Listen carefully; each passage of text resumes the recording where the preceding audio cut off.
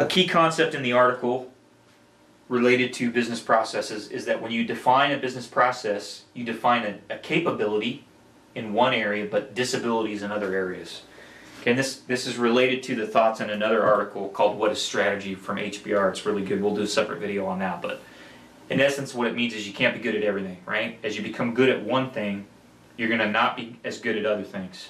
Okay, so the example they use in the article, that other article, is Southwest. They only fly one kind of airplane. And what does that do? Well, it allows them to it's easier to train mechanics because they're all working on the same plane. It's easier to order parts because you're ordering the same set of parts. They can turn planes around faster after they land. It makes it easier to train the pilots. All this stuff is easier, but they got one kind of plane. They don't fly a small plane in a big plane, so that creates disabilities as well as capabilities. So it's the same thing with surveying. And I tried to think about how could I apply this to surveying.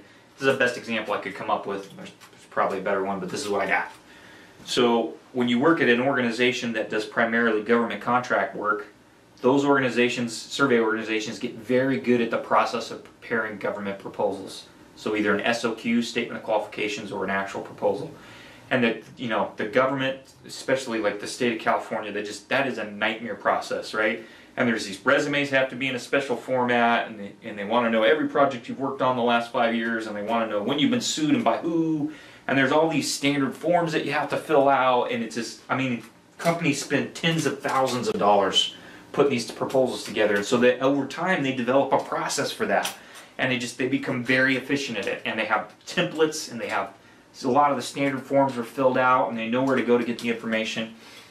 Whereas if you're a company like Redefined Horizons and you do private sector work, you don't do any government work, we're not doing that for private sector clients. Usually when a private sector client calls me, they've been referred to me, they've checked us out, they know that we're qualified to do the work, and what they really want is just the meat and potatoes. Scope and fee. That's what I want to know. Scope and fee. Right? That's what the clients tell me. They don't want to see a resume, 2-page resume for everybody on my staff. That's not important to them. They want to know, what am I going to do to solve their problem? How much is it going to cost? And sometimes they want schedule. How long is it going to take? And so if we had to put together a big government proposal here at Redefined Horizons, we would struggle with that. Not just the first time, but the first several times, because it's complicated, and it's a nightmare process, and there's a lot of paperwork. And until we developed a system to do that, we would struggle. Now, so one thing we can do here at Redefined Horizons is, if you call me at 10 a.m. and you need a proposal for a land title survey on a 5-acre parcel in downtown San Francisco, I can turn that around to you before I leave at the end of the day. So we're very quick. We can put scopes and fees together quickly. We have templates designed for that. So we can respond quickly, and which is important in the type of work that we do. Those big firms that do government work, yeah, they're really good at putting together those proposals, but they probably struggle to turn you around a scope and a fee and a schedule and a cover letter in 4 to 6 hours, because their process just isn't built for that. I got another example. So let's just say you take a traditional survey crew. All they do is topo, primarily topo. So they're topographic surveyors. They're running either a 2-man crew on a total station, or maybe they've got a robot, but they're kind of single point shot topo surveyors. Nothing wrong with that. It's a good way to work in a lot of cases. But that's all they do. Now you take that same crew, let's say it's a 2-man crew, and you take their total station away and you give them a scanner, and you said from now on everything you do topo is going to be done with a scanner. Now how's that crew going to do the first 3 months, 6 months maybe? They're going to struggle, right? Especially if you don't give them any training.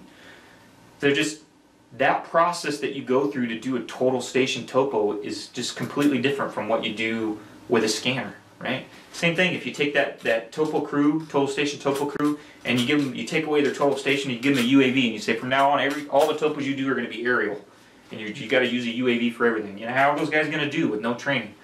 They're going to struggle, right? They're going to mess some stuff up. There's a totally different process that you go through to do aerial mapping with the UAV than you do to do ground topo with a total station.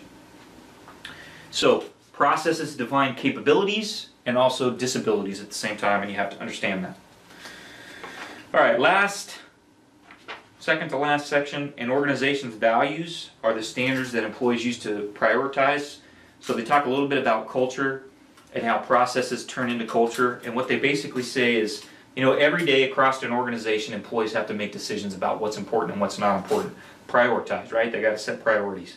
And so what clear values do, cultural values or cultural norms do in an organization, is they help those employees make consistent decision making because they have a set of rules to play by, right? And that's why culture is so important. When you get into organizations that have a corrupt culture, then you get widespread problems, like Wells Fargo is an example, right? All those people at Wells Fargo that were creating accounts for customers that the customers didn't ask for, fake accounts, right?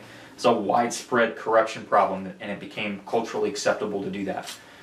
So what you want is a clear set of cultural values that help employees make those decisions without always having to be told from the top what to do. And part of how you do that is with your processes, right?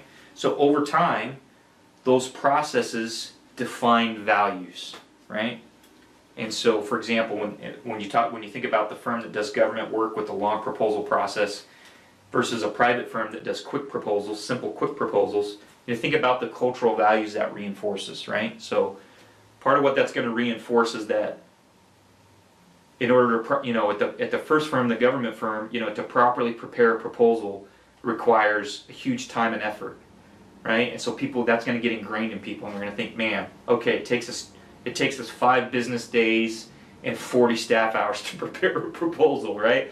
And as a consequence of that, you're only going to go after projects that have a very high dollar value in work, right? You're not going to go after smaller projects because your proposal costs are too high, and you can't recoup your proposal cost in the work. So that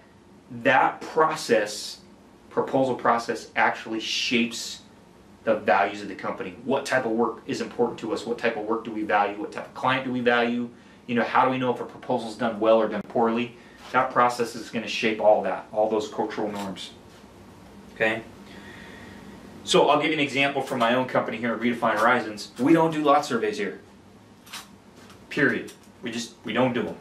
If I got to do a lot survey for a friend or a family member, we don't charge them. We just do it for free. I'm not in the business of doing lot surveys. There's reasons why. I don't want to get into that. But my team has come to appreciate that as one of our values, right? So they don't even come in and ask me anymore. If somebody needs a lot survey, somebody calls and wants a lot survey, they've learned to just tell people that's not the line of business we're in. We can refer you to a surveyor that does that kind of work. I don't even get those requests now, because my team has learned through experience that we don't do lot surveys, and I've explained to them over and over why we don't do them, and they've seen the reasons demonstrated to them. They know why we don't do them. Okay, so we're building that, through our process that we use to select work, we're building some cultural norms there, right? This is not a survey that does a company that does lot surveys, and it never will be. That's not the best use of our skills. So the last key concept that I wanted to go over from the article was the way organizations change as they age, and how where capabilities reside in an organization evolves over time. So in a young organization, so Redefined Horizons is an example, we're a young company, okay? Capabilities reside in people, not processes. So, young companies are really about who's the star players, right? Most young companies have a very active founder, so I'm an example of that. And that founder usually has an outsized personality. They tend to be overconfident and super enthusiastic, and they love what they do. So I'm an example of all those things, right? And they're just the driving force behind the company. And the first few employees at a company are really key, right? Like, that's one of the reasons I picked the partner I did. He's a great guy. He's a hard worker, and he's a great surveyor. He has good, strong moral values. And I knew the partner I chose was going to have a huge influence on the type of business that I built.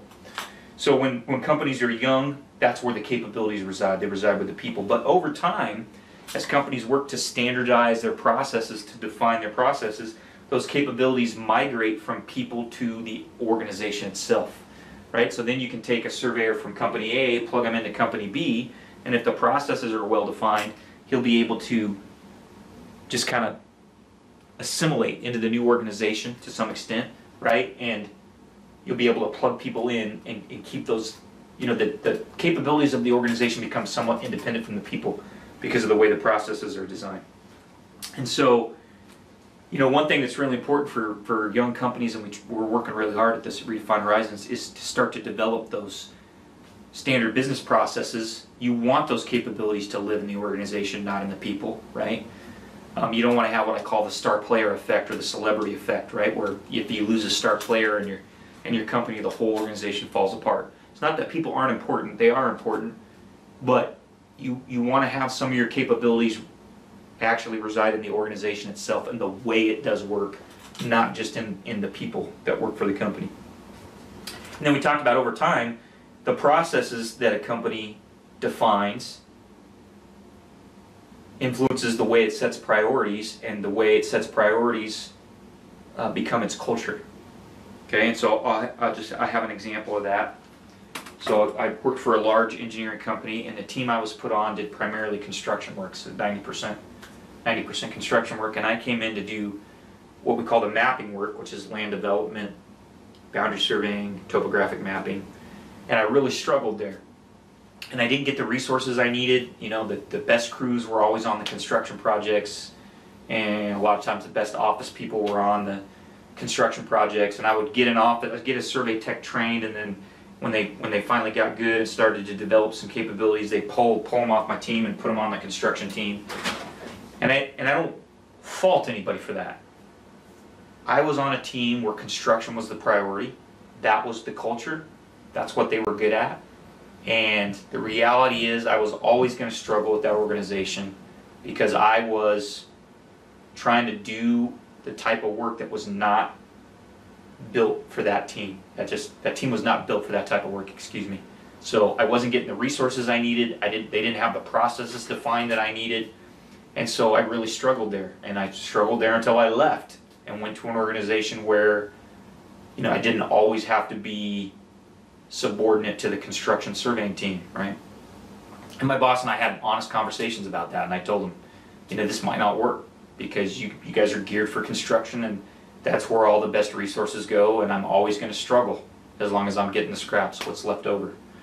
So that's part of why it's really important to figure out what your niche is going to be as a surveying company, and then to be good at that niche, right? You can't be good at everything, and it's not fair to hire managers, especially mid-level managers, and try and have them build a new capability for your organization and not give them the resources you need.